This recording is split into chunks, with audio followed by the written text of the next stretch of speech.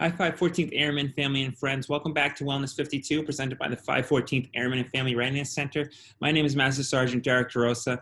Great to have you here today. Hope you had a wonderful Thanksgiving. Today's topic is different, and I think you'll find it really interesting, especially now, given the pandemic and how we're online more and more in 2020 and unfortunately into 2021. It's called social media and the comparison trap. We're going to talk about the fact that, given the prevalence of social media and our ability to kind of go online and see what other people are doing, how sometimes we use that as a comparison or evaluation tool.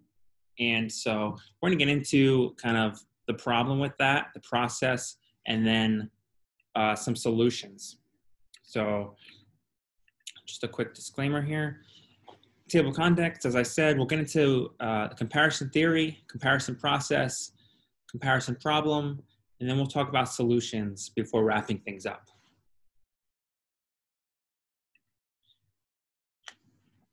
Everybody is a genius, but if you judge a fish by its ability to climb a tree, it will live its whole life believing that it is stupid. By Albert Einstein. I want you to take a second and think about that quote. What does it mean? What does it mean to you? And then we'll go back to it at the end of the presentation if you don't have a strong opinion and belief right now.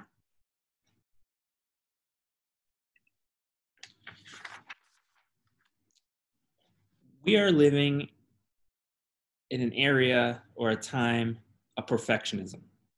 No matter who you are, where you are, or what you're doing with your life, you're never good enough. You want proof? Just turn on the TV and watch as advertisers sell you reasons you need their products or services so that you can measure up to everyone else. Every day, we're bombarded with images of the unattainable on social media. You feel great about your body until you scroll Instagram and realize you're a far cry from winning a beauty contest. There are magic pills for weight loss, anxiety, sleep, depression, and so on. As a result, we're constantly questioning our self-worth, self-image, and self-esteem. Oh, look who just got engaged on a secluded beach in paradise. Look who just had another adorable baby. Look who just landed their dream job with a great company. Look who just bought a beautiful house in the perfect neighborhood. Look who just came back from a backpacking trip to Southeast Asia. Look who just lost 30 pounds and now has a six-pack. When you see these things online through social media outlets, how does it make you feel? Does it make you feel happy for others? Or does it make you feel jealous or depressed even? Does it inspire and motivate you? Or does it make you question the decisions you made in life? Stop comparing yourself to others. Social media is a static and distorted personal highlight reel. And we'll get into why in a second. The fact is, someone will always be better than you. Yes, it's true. More intelligent, more athletic, more powerful, more successful, more popular, more wealthy, more attractive, and so on. You get the idea. The funny thing though, someone will always be less than you. Less attractive, less wealthy, less popular, less successful, less powerful, less athletic, less intelligent. See, social comparison theory was first proposed in 1954 by a psychologist named Leon Festinger. He suggested that people have an innate drive to evaluate themselves based on comparison with others, whether it's looks, talents, possessions, and more.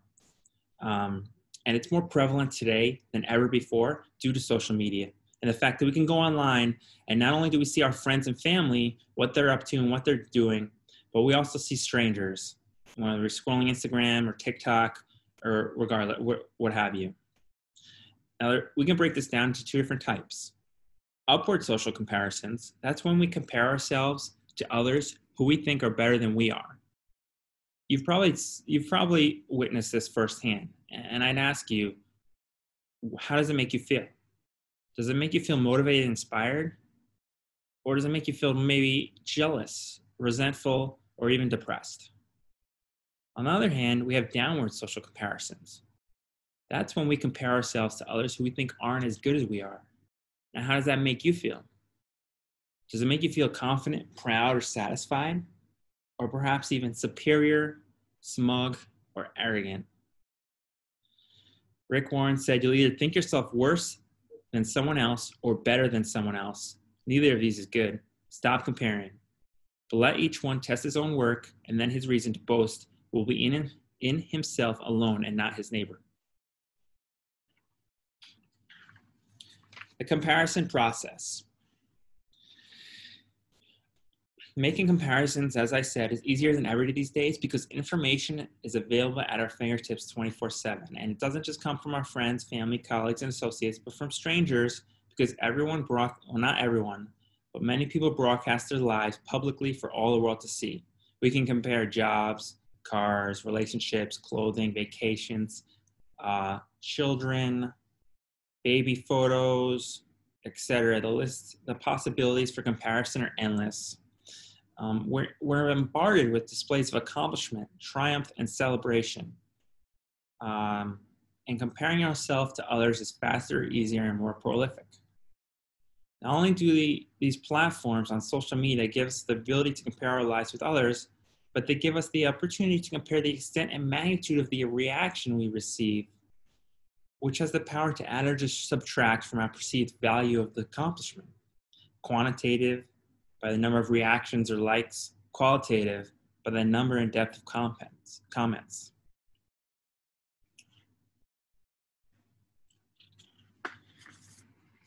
Here's an example. Imagine this scenario. You busted your butt for 6 months. You ran 5 times a week with the dreams of finishing your first marathon. Finally, your hard work pays off, and you cross the finish line after running 26.2 miles in the New York City Marathon. But wait a second. Did it really happen if you didn't post it on social media? So you post a picture with your marathon medal, grinning ear to ear for everyone to see. You receive 40 likes and 12 comments. You feel like you're on top of the world.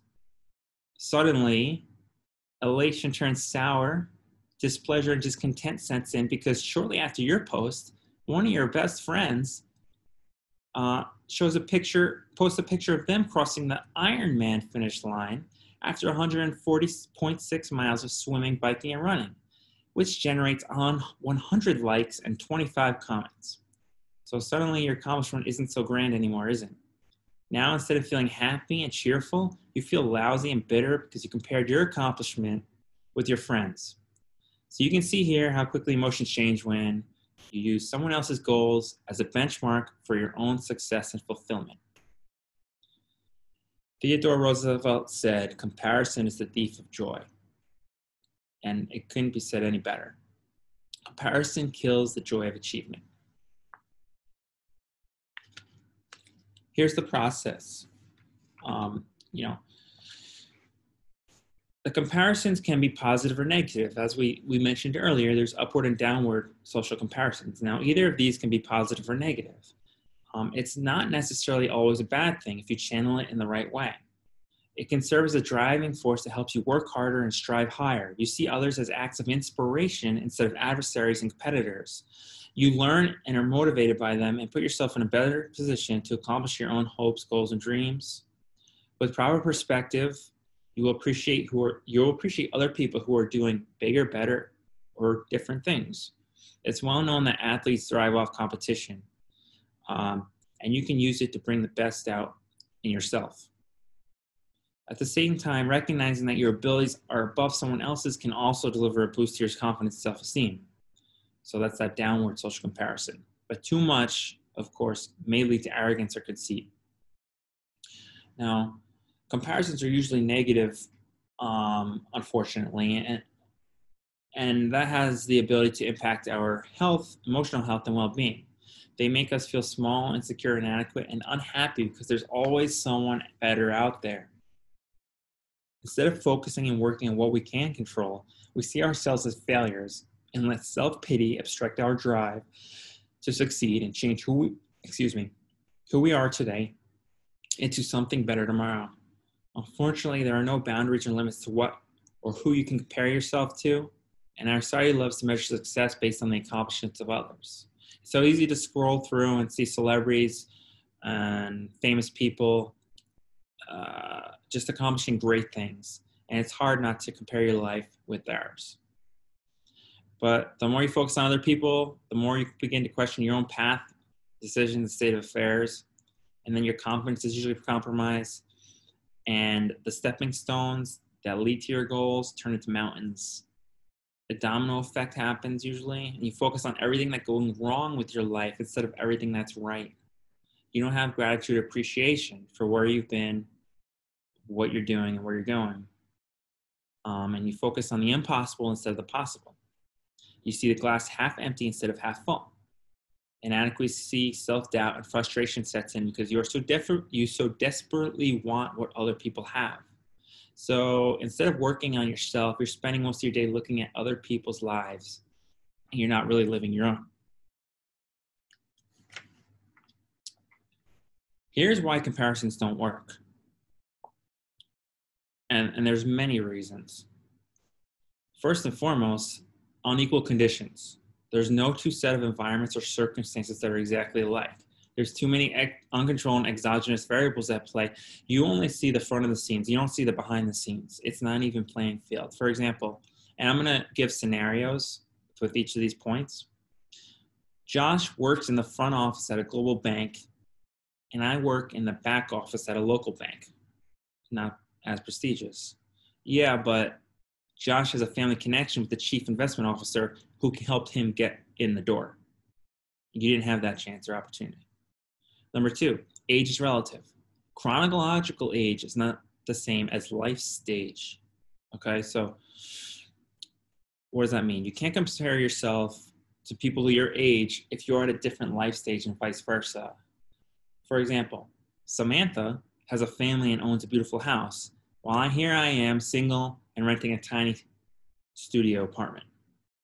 Yeah, but Samantha has been working and saving up for a down payment while you were completing your military service and attending graduate school. So 2 different life stages there. Number 3, it's curated. And this is the biggest thing with social media. People hand select the good things that's going on about their life and they conceal the negative. So you only see the positive, the accomplishments, the feats, the successes, but you don't see everything else. It's distorted. It's a very narrow picture of a person's life. You don't know what happened before or after. You don't know what they did to get where they are. You don't see all the negative things behind it. You only see the positive. Now, for every positive revelation, there's probably a struggle that you don't know about. Oh, I'm sorry. For example, Alan just came back from another amazing trip to Bali while I spent my vacation down the Jersey Shore. Yeah, but he has $10,000 in credit card debt and you are saving for your kid's education. Okay. Number 4, best versus worst. And this is interesting too. Usually it's unintentional, it's unconscious. But we typically compare other people's best against our worst. We see someone's best and then we immediately just instinctively measure it against ourselves, even though it might not be our strength. For example, Julie just finished her 5th marathon and I can barely finish a 5K. Yeah, but Julie is single and belongs to a running club in her spare time, while I have a girlfriend and volunteer for a nonprofit organization in my free time. So different goals. Number 5, measuring success. Success is very subjective. Everyone has their own definition of success and measurement of success. It could mean wealth, status, power for one person, versus another person might see success as independence, time, and relationships. But one thing's for certain, and that's that it shouldn't be measured based on what other people think. For example, Josh is more successful than me because he wears expensive suits and drives fancy cars. Yeah, but Josh works 80 hours per week and is lonely while you have a great work-life balance and you have plenty of time to spend with your family. Number 6, hidden feelings. We only know what we see, but what really matters is what's inside, and that's our internal emotions and feelings. You can't judge a book by its cover. Caitlin, for example, Caitlin is extremely popular and has a ton of friends. She's so happy. No, actually, it's just a facade. And in private, she's very depressed because most of her friends are superficial, while you have a small circle of friends that are authentic, loyal, and trustworthy. How many times do you hear about a famous person or just anyone where they seem so happy and then it turns out they're depressed and you know, it's just, it happens. Number 7, opportunity and luck. Kind of touched on this earlier, but of course, talent and hard work matter, but a number of studies and books have suggested that luck and opportunity play a far greater role than skill, hard work, and motivation in determining success in life. Unfortunate, but true. For example, Joe is the CFO of a large public company, and I am only a financial analyst at a small private company. Yeah, but Joe had a boss who was a great mentor and set him up for success, while you're lucky if your boss even says hello in the morning. Missing information. We only see the finished product. We don't see the beginning or middle, the bad moments, the emotional breakdowns, and the failures, the thousands of hours spent preparing and working towards the achievement. You can't compare your beginning or middle to someone else's end. For example, Samantha is such a talented artist, and I can hardly paint by number. Yeah, but Samantha's been painting every day for the last 3 years, while you just started painting every weekend for the last 3 months. Can't compare the two, right? And I like this quote a lot. Don't compare your life to others. There's no comparison between the sun and the moon. They shine when it's their time.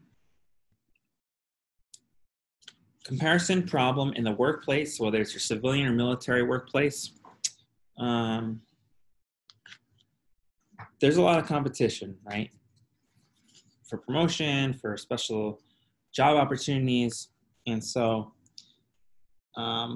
it may strain professional relationships when you compare yourself to others and vice versa. People may act congenial and give best wishes to their current workers, but in reality, not all of them are rooting for their peers to succeed because they have a win-lose attitude and see others as competitors and adversaries instead of colleagues and friends. Knowledge sharing. When people feel threatened by the success of others, they may conceal knowledge, information, and resources because they use it as a personal competitive advantage. They use it as leverage and power over their colleagues. And when this happens, everyone loses. Drama and gossip.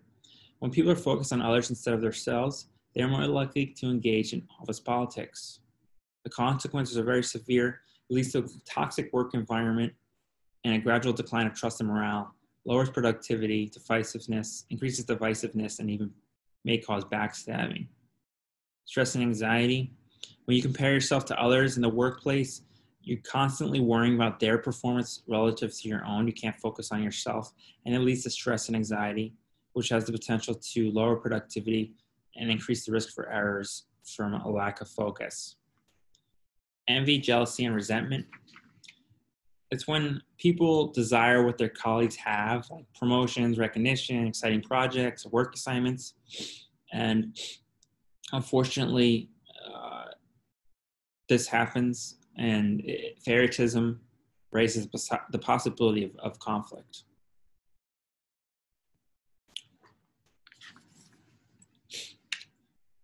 Okay, so now what do we do? What are some solutions to kind of prevent ourselves from from using comparisons in a negative way? First and foremost, practice self-awareness.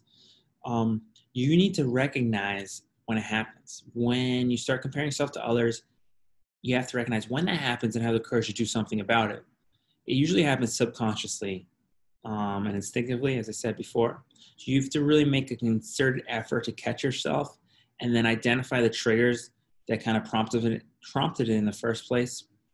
The biggest trigger for most of us is scrolling social media, but it also may be prompted by other means, like just being in contact with certain people and activities, like walking or driving through a really expensive shopping district or like neighborhood with luxury houses.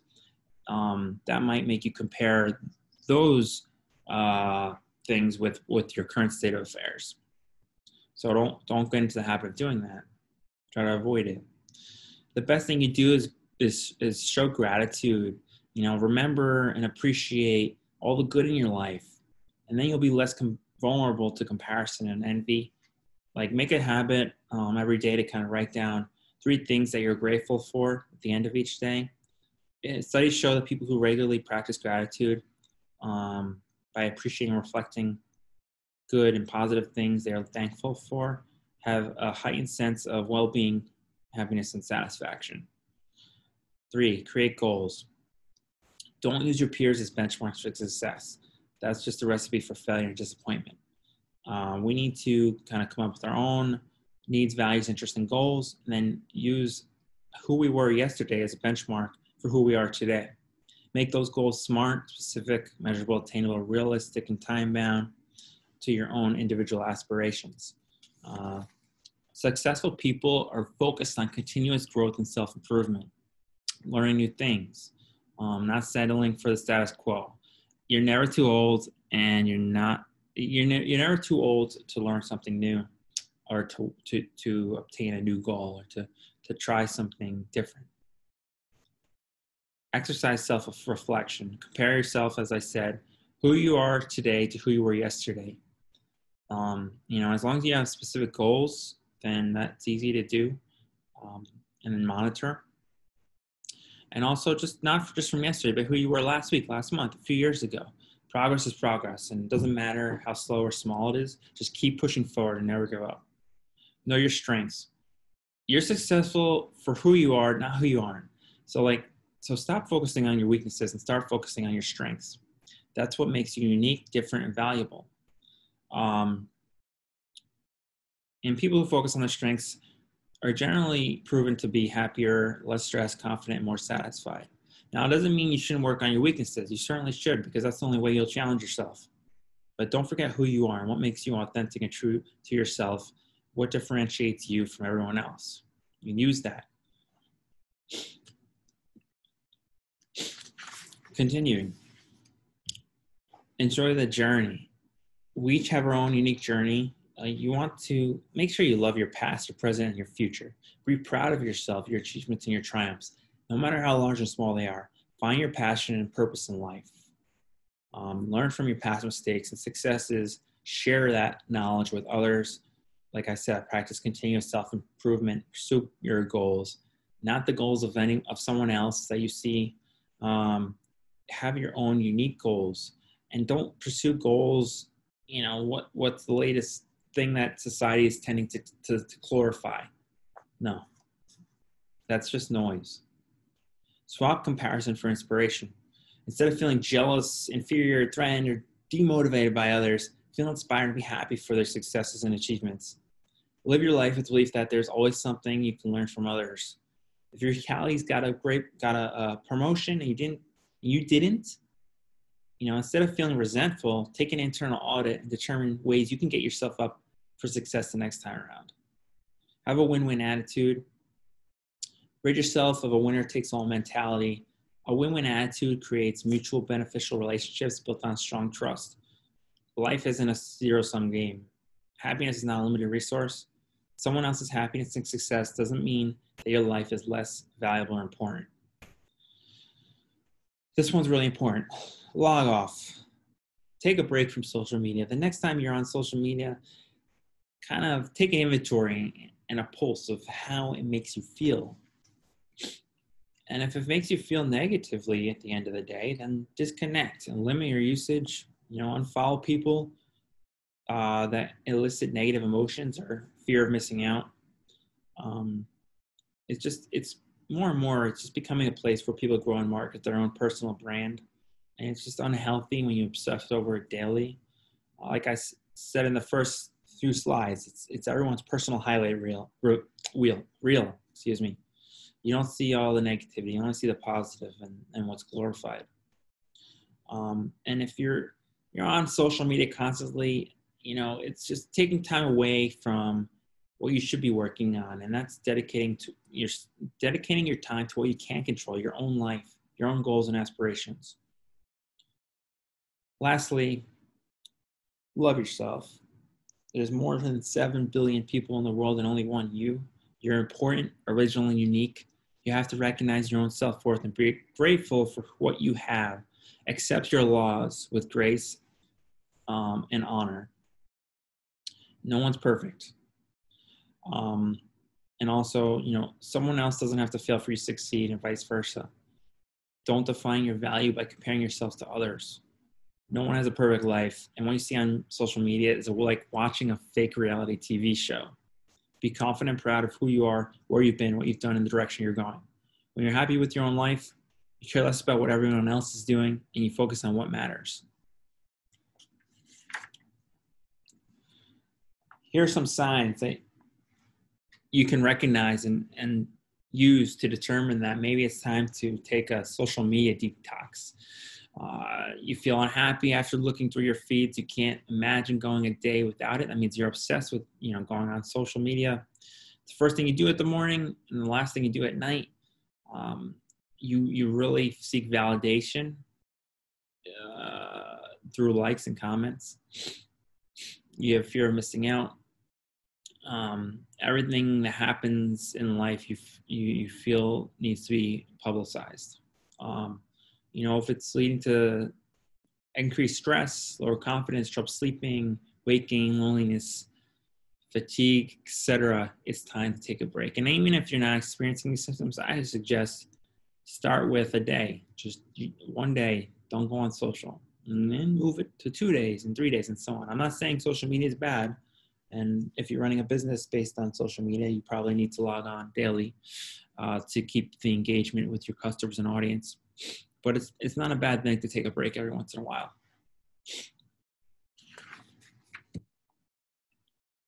Now we go back to that quote from the beginning. And you probably, if you didn't before, have a better idea of what it means. We're all different. We're all unique. We all have our each individual, talent and abilities, including, intelligence. So like if Einstein, we judged Einstein based on his ability to sing or carve wood instead of physics, we probably would have considered him stupid. So in other words, find your fields, whatever it is, and excel by it and your own standards. You have to accept that people will be different than you. Different, not better than you and not less than you. No one is better than you and no one is less than you. We cannot be ranked. We're all born with the same level of dignity, value, and human worth, and we all develop at a different rate, socially, mentally, and physically. So your journey doesn't have to be the same as someone else's. As you recall, life stage is different than chronological age. So there's no rule that says you have to be married by 25, have 3 kids by the time you're 30, or vice president at your company by the time you're 40. So don't let the influences of the outside world dictate what you should be doing with your life or the pace of what you're doing it. The only thing you should worry about is being a better person than you were yesterday. Stop focusing on what you can't control, which is other people, and focus on what you can control, which is yourself, your opinions, your attitudes, your beliefs. This is a video that I'm going to play for you. It talks and expands on the topic more with examples. Bring yourself to? Oh, let me start. You're playing a sort of on you and say, man, I wish that was me. You know you do. Everybody does. But I bet you never compared yourself to me. Haven't heard of me? I do have my own TV show, In the Middle of the Night. When I started, I wanted to be as big as Jerry Seinfeld. I'm not. And yet, I'm a pretty happy guy. Here's why. I stopped comparing myself to other people. Seriously, that's the whole trick. Here's what I mean. If my happiness were based on being the biggest comedian in the business, I'd be mad at whoever was getting more Netflix specials than me. I have 0. If it were based on having the best TV ratings, I'd be mad at Jimmy Fallon. He beats me every night. And if it were based on being rich, I'd be mad at a lot of people. And even if I were rich, really rich, like number 10 on the Forbes 400 rich, I'd be mad that there were 9 other people richer than me. It never ends. Comparing yourself to others creates a totally unrealistic measure for what constitutes success. And I know, because the entertainment business is all about unrealistic expectations. All through my career, I'd meet with satisfied customers after my shows, and they'd say, hey, you're good. Maybe someday you'll be successful like Jerry Seinfeld. He's the measure of success? The top guy? When someone tells you they're a doctor, you don't say, well, maybe someday you'll cure a disease and save millions of lives, just like Jonas Salk did for polio. Or a lawyer. Oh, wow. So what's your ultimate goal? The Supreme Court? Do you see how crazy that sounds? Professional success is about making a living, pursuing excellence, and finding meaning in what you do. When I first started doing stand-up, I was a nobody. It took more than a decade playing in front of tuned-out crowds before it started paying the bills. 10 years is a lot of time to tell jokes for no money to people who aren't laughing. In those days, I spent a lot of time thinking about the comedians I admired, the guys at the top. I wanted those big sold-out houses I wasn't playing, the big paydays I wasn't making, the TV specials I wasn't doing. And not just their success, their talent. I'd look at comics like George Carlin, Robin Williams, and Louis C.K. They were all able to turn their dark, personal struggles into brilliant comedy.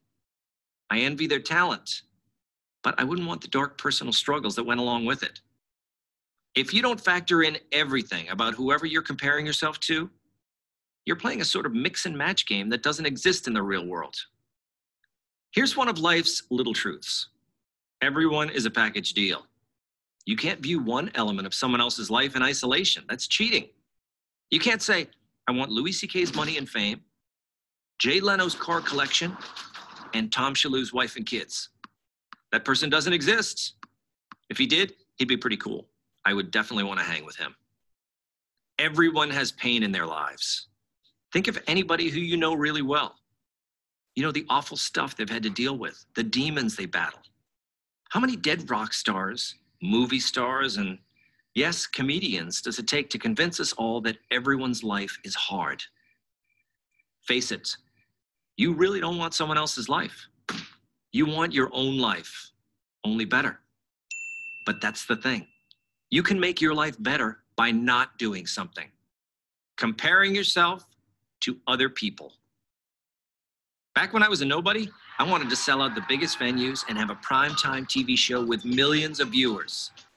Now I sell out small venues, and I'm on in the middle of the night with 500,000 viewers. And I appreciate every one of them. I guess when I compare myself now to myself then, I'm doing okay. You should try it. I'm Tom Shalhoub for Prager University. To subscribe to our...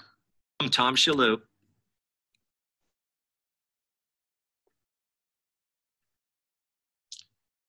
Okay. To wrap things up, life is not a script. Social media today has become everyone's personal highlight reel. Excuse the misspelling. A distorted, hyperbolical, and utopian portrayal of their existence. But remember, all that glitters is not gold. Life is not a popularity contest. You don't get a prize for the most likes, comments, or retweets, and the amount of engagement you receive is not going to validate how amazing, exciting, or successful your life is. Life is not a spectator sport. Stop sitting on the sidelines and watching things happen. Get in the game and make things happen. Life is not a dress rehearsal. You only get one shot. There are no second chances. Don't waste your most precious commodity, time. Stop putting off your dreams and waiting for the perfect time. The right time is now. Life is not perfect. Don't let fear, failure, or embarrassment hold you back. Get outside of your comfort zone. You need to take risks and chances to live life to the fullest. When you fall down, learn from your mistakes and bounce back stronger. Life is not a scientific study. There is no control group. We're all different, raised by different parents, brought up in different communities, gifted with different abilities, personal advantages, and personal disadvantages. Lastly, life is not a competition. There are no winners or losers. Your success, value, and self-worth isn't relative to someone else's. The only person you should be competing against is yourself. When you're constantly focused on everyone else, you ignore what really matters and what you can't control, and that's you. So there's a difference between wanting to be better and wanting to be better than someone else. Reject any notion that you need to external proof of your own self-worth.